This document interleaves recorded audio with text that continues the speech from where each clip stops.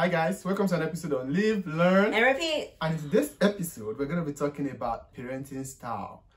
African versus American style.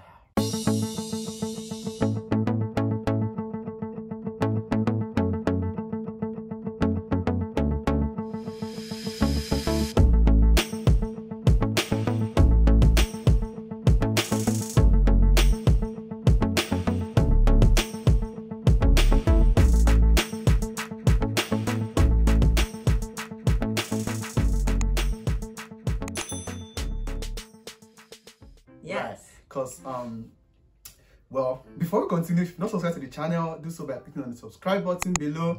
Do not forget to give the video a thumbs up, and also drop a comment and share with your friends, right? Yes. Now let's get started. Yes. Right. The idea behind this video is very, very simple. You know, we talk about like the background that we have is kind of like different, you know, and then most of the time it boils down to how you were raised as a child. So we figure it would be like a nice conversation to have on camera about her parenting style. Yeah, and entertaining as well. So I made up a couple of questions and then, for us to compare and contrast. Yes. So that's what we're gonna do, and she's gonna take the lead. I'll just like insert you have to answer the questions. All right, so the first one, how many people grew up in your house? Oh, that's a lot. I'm gonna count. Give or take 7. Yeah, including you? Included me. 7. And at a particular point in time when I was growing up, you're most probably gonna find like 7 people, including my parents and everybody in my house. So mine was 8. 6 kids, 2 parents. That's amazing. Yes. All right, cool. So now that you have that background information, let's... Wait. And we are all boys, except for just one girl. Ah, it's important. Yeah, it's really Where's the girl? Where is it? Or... Like, in order. Well, she was... The girl lived with us for like a year. She was my cousin. Do you call them cousin? Yeah, she was my cousin, and she lived with us for like a year or thereabout. She was like a little girl, then she left. So okay. And mine is the opposite. It's all girls and 1 boy, and the boy is the youngest. Did you grow up with any family traditions? I think when I was growing up we do like morning prayer thing. Morning prayer? Okay. Yeah, that's like really important to my parents. When I was growing up, we have like wake up very early in the morning. We do like this praise and worship thing. Did you always do it? Like, you have to. You have to be there. And so there's a funny story about that, because when we do it, like my dad is always like taking the lead prayer, like he's always like leading the whole house, and it takes forever. He's like doing the most with this. I mean, so everybody ends up sleeping, including my mom. Oh no! Everybody ends up sleeping, right? Oh no, not mom. So it's more than an hour? Babe. Sometimes it's more than that. And then it has like this way of saying it. And when you think it's about to like round the whole thing up, then it starts again. I'm like, what? And our prayer style in Nigeria is not like, you know, in America when you pray, you be like, do the prayer, then just 1 amen or 2 amen like that. See, every second you have to say amen. Amen. And this is the thing that I noticed, like when you talk to your dad or when you talk to, I don't know, someone, you'll always say amen. Yeah, because they are praying for you. Amen. It's like one thing about African parents is they believe, like Africans believe so much in prayer, right? So when they call you, like when we talk on phone, he's always like saying a prayer or something like different kind of stuff. So you have to say amen. And then when you act like you get tired, he's gonna get angry. And he's like, can't you open your mouth and say amen? And he's like, amen. So, okay. Very interesting. Okay, so ritual for us was morning prayer as well. And I think that started back in middle school for us, maybe definitely high school. But it was early morning too, 5:30. My mom would lead it, and like the first couple of years, like you just wake up at 5:30 to go back to sleep, and then hopefully like your inner clock tells you it's your turn to pray. You wake up, you pray, and then you go get ready for school.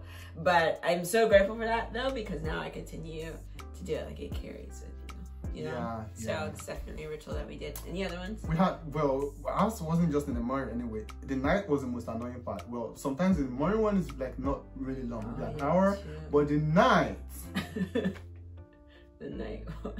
That's like the worst part. And my dad does something like when they're done with the prayer, and like they've shared the grace and done everything like that, he's gonna say, and he knows you're asleep, he's gonna say, he's gonna call your name and he'll be like, say the grace. And then because you've been sleeping, you did not know they said the grace alone. You're gonna say your own grace. And when you're right in the middle of it, he's gonna say, shut up.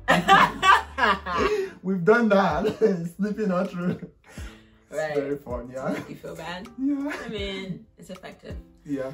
What else did we do? A birthday song. So we're really big about birthdays in our family. So one thing, I don't know when this tradition started, but there's this song called "Birthday" by Canton Jones.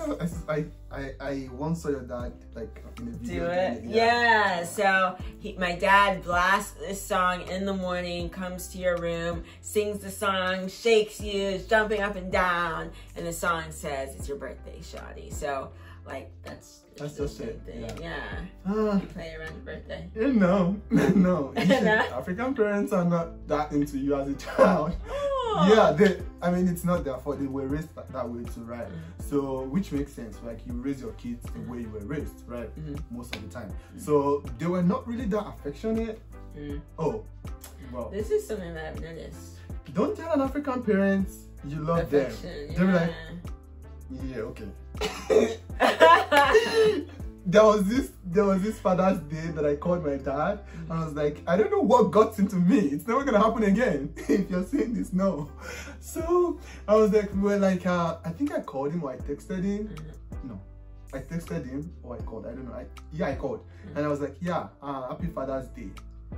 I think I said I love you. It did not come out well, right? So he made me say it like 3 times. I was like, what did you say again? I was like, that was when it started getting awkward. I was like, who asked me to do this thing? So yeah, I'm not doing it again. I mean, but it doesn't mean they don't love you. It doesn't mean they don't like you. They were just like not raised to. Yeah, it sounds so strange to them. That's interesting. But you're affectionate though. I think I am. Yeah, I think I am in a way. And my mom loves birthday too, but she usually forget her birthday. So and then she get angry when you don't remember hers. I'm like, yeah. Interesting. What's your parents' parenting style? Yeah. I think my parents just winged it. I think I've said this before. Like they were not really, and I think they got lucky. This is one thing I will not do when I'm raising my own child. They got really lucky because they had like kids that don't lie, that don't steal. I don't know how they got lucky about it, but there was. Maybe it wasn't luck. Maybe it was because they lived their life in such a way that we get to model our life after their own life, right? Maybe they were intentional about it, but not. Example. Yes, maybe they were intentional about it, but not like vocal, like verbal, like instruction, right? I don't know how they did it, but we all turned out well. But they did not really have a particular style like that, right? They just let you like do your thing. They trust you to do well. And then when you mess up, you come back up, right? You get the lesson that you were supposed to have, like you were supposed to get before you go mess up, right?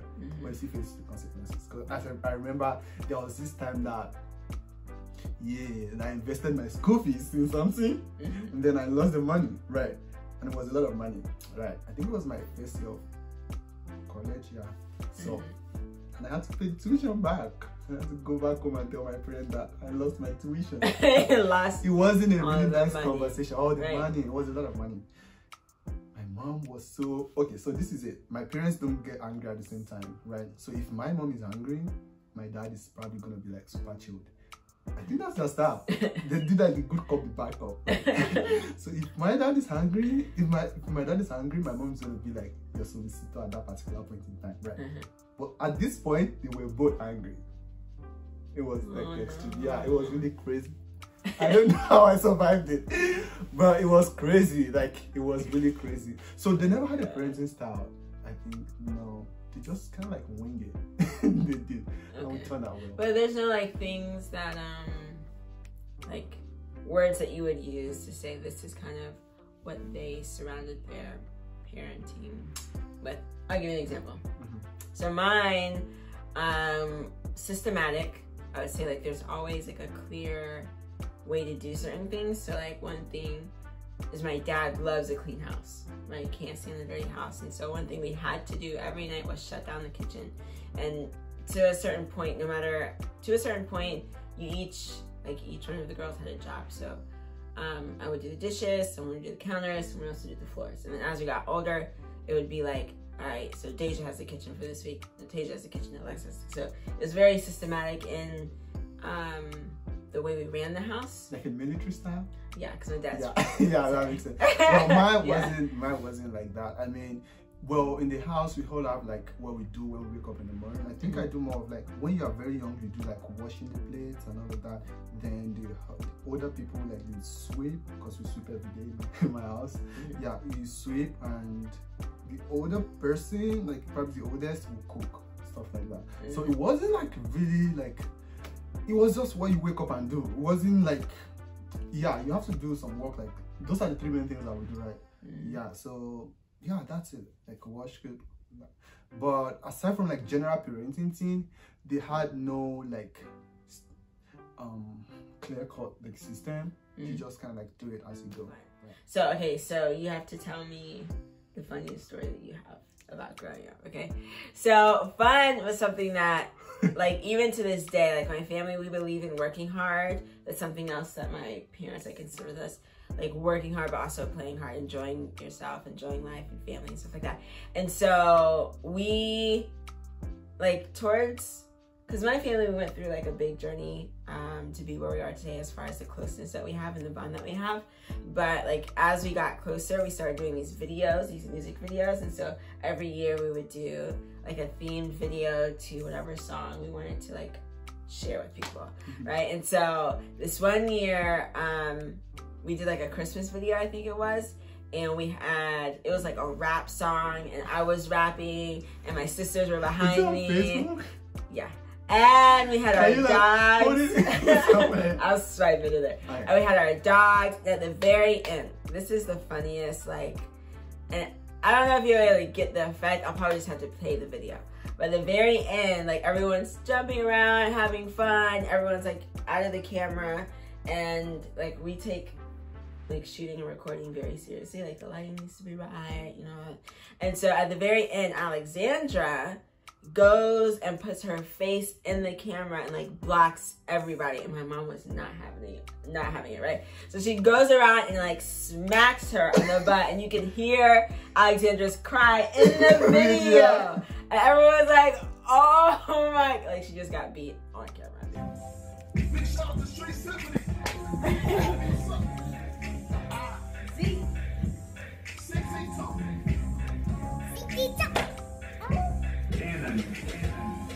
Did you do it again? No, that's the one that we posted. That's the one that we posted. So it's like a funny memory. Like anytime we see that video, everyone automatically knows like what's coming at the end. Because she was cutting up for no reason, and we were doing so well. But yeah, it was a funny memory. Okay, so how is brother? I like stealing, not like stealing. That's like young people stuff. Like. So the funniest thing that I experienced while growing up was that my mom actually jailed my brother in our house. It was really extreme. Yeah, we had him like locked in a room, put on the blinds, get food once in a day. I think for like 7 days or 12 days. I don't know. We're not allowed to talk to him. He wasn't allowed to talk to anybody. He was in number 1 and number 2. Secluded. Yeah. It was in number 1 and number 2 in the same room. Very early in the morning, she's gonna come, clean the place for him. He continues. Nobody's talking to him. See, when he came out a new man. I think that was like, she was just tired of it, right? She was like, if you wanna be a bad person, have a taste of what it means to be a bad person, right? So, and it's it like worked. Positive reinforcement. Yeah, it worked really well. He's probably gonna watch this video and he's not gonna like the fact that I said it on camera. But it was like the funniest thing that happened when I was growing up, like funniest thing. What was typical punishment for you? I think we have this in common. Go ahead. the punishment thing? Yeah, like as far as frequency, like I didn't get in trouble often. Yeah. I didn't like getting spankings, so I'm just like, I remember one vivid one, and to this day I still don't believe like it was my fault and I should have done the spanking. And that was like, my dad was like rarely did the spanking, it's always my mom. Yeah, I think why moms are like super ninja in the family, like, beating everybody up. I think they have this tendency to just beat boys. I think that's it. Yeah. But we were girls. Or beat anybody. But yeah, but my dad this is one like time, super chilled. Like, well, at least towards chilled. me, it's like, not me anyway, towards most of us, it's super chilled. And then that gets my mom really angry, right? It's like, I'm trying to correct this kid, you cannot even support me. You know, stuff like that she wants. And it's gonna be like, okay, obey your mom. Obey. That's it. I think that's the pick of it for him. Right. Listen to your mom. Yeah. Like, oh, listen to that's it. Right, that's it. Right. But my mom is probably gonna, and I know like deep down. Oh, this is okay. I have another question. Okay. After you're done. And I know like deep down at some point, he's probably gonna be like, okay, can this kid just be? Right. You know, stuff like that. Right. Yeah. So yeah. But yeah, I didn't get spankings often. The one that I remember, I got it from my dad, and I was just like, Was I it should've got in trouble. It wasn't my fault. Ah. Like, okay, so we were going outside, right? We were riding bicycles with my cousin Dominic, and we were super bored. And we had this big dog. I think it was our big dog that we had. Faith. I don't know, or maybe our small ones. But they had gotten out, right? So they're like running up and down the Dakota. Yeah, our dogs are up and down the thing, and so we're like, dang. So, and it was just the kids at home. It was just me and my cousins at home. Me and my cousin at home. And my other siblings. So then I'm like, all right, the dog's out. I have to get the dog. So we get the dog, recover the dog, and then we're like, hey, let's stay outside. So we're on our bikes, and we're just flying around the neighborhood, and then we're like, ooh, what a good idea. We should open the mailboxes and close them with our feet. Your own mailbox or someone else's mailbox? Everywhere. Yeah, you deserved it. No, this is what I'm like. There's no harm, no foul. There's harm in it. It is completely harmless. People would think it you're is gonna steal a game. People would think you want to steal their meal. Yeah. Why do we want to? We're kids. We're like 7, 8, 9. You're not kids. I mean, yeah. Maybe 11. Huh, you deserved it. And so we're just running around, and we kicked the mailbox, and then we had this evil neighbor who saw us do it, and she came to our house, yo. I reported you. Told our parents what we did. That's good. And my dad was not having it. And I was going to ask you, like, what is one thing that gets under your parents' skin that is just, like, automatic, like, you will never do this again? And that, for my parents, is, like, if you make them look bad in public. Yeah. They're coming for you. I think for my parents, so I've never been the type that gets into trouble, really. I think... Really, I don't know, cause I didn't either. I don't like spanking, so we're just gonna behave. I don't know. Like, I've never been in that point where I would be like, oh, you made them really hungry. I remember this time that I think I drove my mom's car.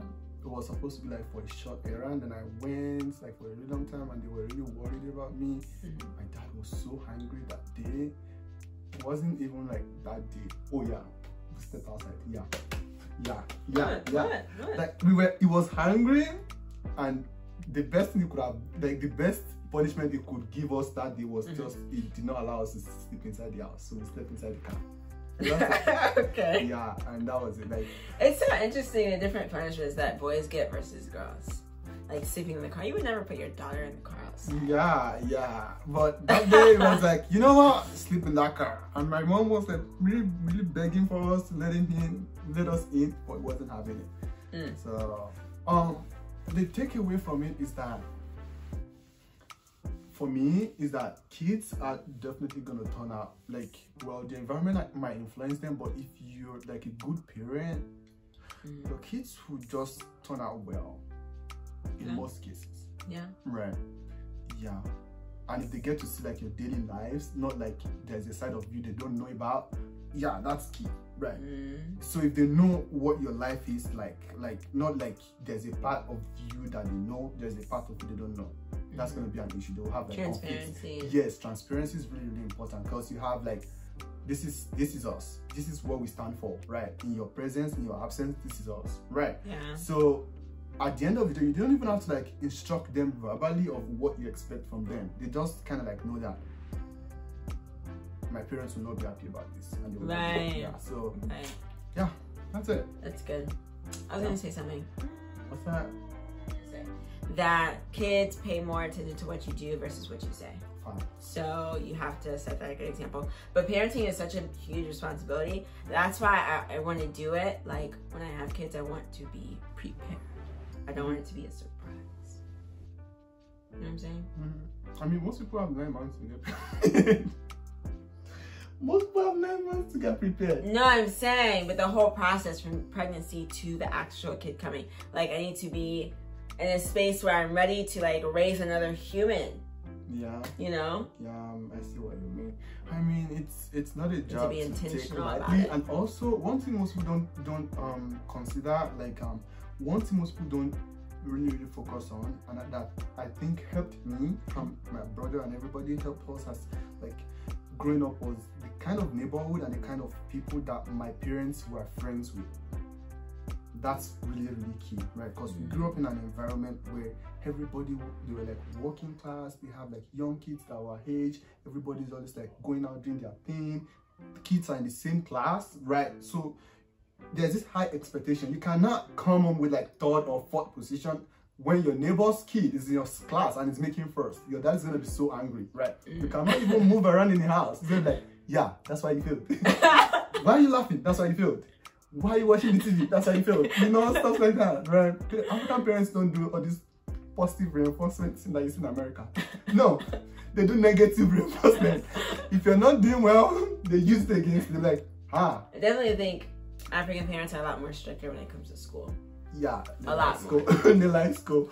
So that's a massive point. Like, I think it wasn't deliberate. We're just lucky to find ourselves in that kind of settings, right? Where like everybody, like up to date, right? Up to like this present moment, I still check out those guys that I grew up with. I check them out on Facebook, on LinkedIn. How's everybody doing? Hope I'm not behind. Right? Like, yeah, facts, right? Up to today, like, I think. Are they doing well? Yeah, they're doing well. Like, most of them turned out well, right? So even though we don't communicate, I see them at like a standard that my parents raised, right? Such that, no. Because I was always coming like first, second with one other guy in my neighborhood, like first, second. Which was nice. So yeah, neighborhood is also very, very important. And yeah, so that's like the social factor that contributes to how your kids end up like. Yeah. So what else do you want to do? That's all. Okay. If you enjoyed this episode, which I know you do, I mean, most of the time when we make this video, it's not so much of what we really want to put out there. It's just us having a conversation and trying to just. Can you relate to it? Yeah. Share your memories and stuff like that. What you experienced growing up. So do not forget to subscribe to the channel. Yeah. Give the video a thumbs up if you like it. Oh wait, before we end, what's that? I have to address my hair. Because this is like the first video with my natural hair, besides like the big chop one. If you've not seen the video about the big chop, I'm gonna link it. I'm gonna link it. Yeah. Are you gonna actually link it? Because you said I will link it here, but the problem is they don't like click on it. You want like link it, so I'm like, click on it, guys. Yeah, why is it there? If you're not gonna check it out, they're gonna watch it though. Okay, they want to see. Yeah. So yeah. My natural hair, guys, natural hair journey has started. It's official. And it's already intense. Because he's seen me like do prep and stuff. And he's like, are you going to do this every morning? Every day. Oh, God. So, yeah, I got to do it. But yeah, okay, now I can end. See you in the next video. See you in the next video. Peace. Ow.